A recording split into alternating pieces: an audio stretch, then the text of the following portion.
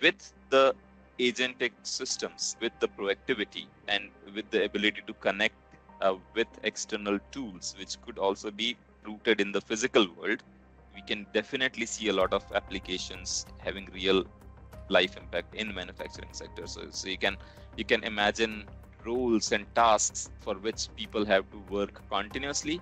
You can have an agent proactively, maybe for example, proactively going to each or looking into each part of process, checking for faults and checking for different things, and continuously doing that.